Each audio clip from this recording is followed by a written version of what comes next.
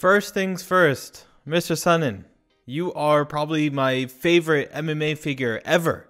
Whether it be in the Octagon, in the UFC, to what you did in Bellator, to what you're doing now, ESPN, Ariel Helwani, MMA fighting, who knows? I've lost count at this point.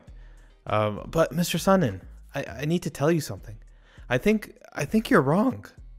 I know you're not very wrong very much, but the fifth round in the Izzy and Jan bout was scored a 10-8 on two judges' scorecard. And I would like to say I agree. I agree for many, many reasons that you might probably you didn't take into account. But let me lay it out to you. First, we'll start off with what your definition of a 10-8 round was. In layman's terms, and I quote, "If the fight should have been stopped and the referee failed to stop it, the judge will then correct that by giving it a 10-8 round.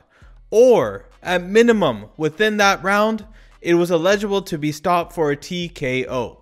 Mr. Sonnen, that's your interpretation of the rule book. But the rule book is very, very subjective. I could read you out the entire 10-8 ruling that I could find online. And we could derive so many other conclusions to it. You know what? I'm gonna read you a passage right now. A 10-8 round in MMA is where one fighter wins the round by a large margin. A 10-8 round in MMA is not the most common score a judge will render, but is absolutely essential to the evolution of the sport and the fairness to fighters that judges understand and effectively utilize the score of a 10-8. The score of a 10-8 is utilized by the judge when the judge sees verifiable actions on the part of either fighter. Now, I could go on and read the entire passage, but what I'm trying to set up here is that in order to get a 10-8, we don't necessarily have to abide by your layman's terms. There's other ways that we can give a 10-8 to a fighter in a bout, such as Izzy versus Jan. Let me just throw some stats at you. This is objectively speaking. So we're looking at the stats that happened during the fifth round between the bout with Jan Blachowicz and Israel Adesanya. Jan Blachowicz landed 28 of his 47 attempted significant strikes. On the flip side, Izzy landed 12 of his attempted 29 significant strikes. Jan more than doubled Izzy's output in this bout. Yes, a little bit over double, because 12 times 2 is 24 and he landed 28, but it's still more than double. Then we go in a little bit further. What happened during that bout? I want to bring to your attention the very last 10 seconds of the round. The reason why this is very, very important is within that last 10 seconds of the round, Jan landed about 10 shots. Yes, some of them were partial, but there's about 4 very, very clean shots to the head. And in the last 3 seconds of the fight, Jan transitioned to mount and was able to land very, very crucial strikes to the head. Yes, he was probably trying to end the match and end the fight on a statement, was able to put an exclamation mark on there. But I think we need to look a little bit deeper than that. Jan was able to get mount and demonstrated that he was not going to lose that position. Why do I say that? For 2 main reasons. The first reason is Izzy from mount was trying to raise his hips and throw Jan off, but Jan was able to posture back up and gain his position and rain down a couple more strikes from that position. Izzy was against the fence as well. Where was he going to go? I'm saying in that position, Izzy was going to get finished. Izzy as well, in those 3 seconds, also turned to the right. Now that might have been to avoid some of the strikes and to deflect or to roll off of them, but maybe that was also to give up his back.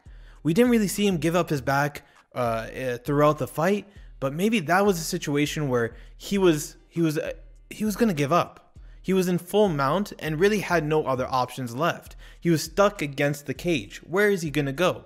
The other thing that we have to bring up is throughout this whole fight, I challenge you to find a position, a time where Izzy was on the ground and was able to transition out or get back up. Every single position that he was put into, Jan was dominating him. Jan's game from the top compared to Izzy's game from the bottom is unrivaled. You can't, it's proven. Jan in this fight really showed that when he's on top of Izzy is not going anywhere. His entire game plan was to hold Izzy down, lay strikes, and then grapple again, hold him down in position. Jan on many occasions could have transitioned to side control whenever he wanted, and potentially could have went to mount as well, but he really favored the half guard. Why did he favor the half guard? Because it's probably the easiest way for him to hold down Izzy. From side control, you did see Jan hold down Izzy, but he had to resort to using his left arm and putting it between Izzy's legs to prevent any forward or upward motion for Izzy to stand back up. Mr. Sonnen, I ask you, if that fight were to go another 10, 20 seconds, do you think Izzy would have survived? Do you think Izzy would have gotten up? Do you think Izzy would have survived any of the grappling attempts, any of the submission attempts? I don't think so. And that might also be what the judges might be thinking. The judges saw that he was in a position where he obviously and demonstrated that he could not get out of. And I believe if that fight went for another 10, 15, 20 seconds, maybe 30 seconds, that fight would have been done, would have been over.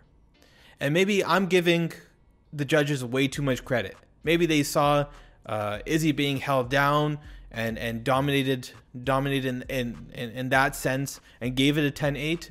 But I also like to think maybe they gave it because of what I'm referring to. Jan, yes, came to the mount position and was raining down shots. But do we really just take that as an exclamation point? Or do we actually look at that position and review? Izzy was not going anywhere. And as much as I love Izzy, and as much as I believe in him, and he will do great things at 185, and he'll eventually come back to 205. But I don't think he would have survived. I don't think he would have survived. And I kind of hoped that Jan would have went to full mount a little bit earlier and stayed in that position. Maybe he would have got that finish. But we'll never know. Mr. Sonnen, I agree with you. The Las Vegas Athletic Commission is probably one of the worst when it comes to judging. Not only in MMA, but also in the boxing world. But in this situation, I think we need to isolate it. Yes, it's not necessarily the best 10-8 that we've ever seen, but I get it. It's a plausible 10-8 given the situation from the beginning, but also especially at the end of the round. In my interpretation, if Jan is in full mount and raining down shots, and if you give Jan another 10 to 15 seconds, he would potentially finish the fight, I would go on to say that was a 10-8 round. I have to give that some sort of value. I have to reward Jan for getting that position and potentially finishing the fight. So maybe we have to work on educating or changing or creating less gray space when it comes to MMA judging. And then we can make steps forward into the right direction, like all these other commissions around the world. Other than that, thank you very much, Mr. Sonnen. I really hope that maybe we can change this painting into an autograph poster of the bad guy. I will mail you. I will mail you a poster of yourself so that you can bless us with an autograph. But other than that, thank you very much.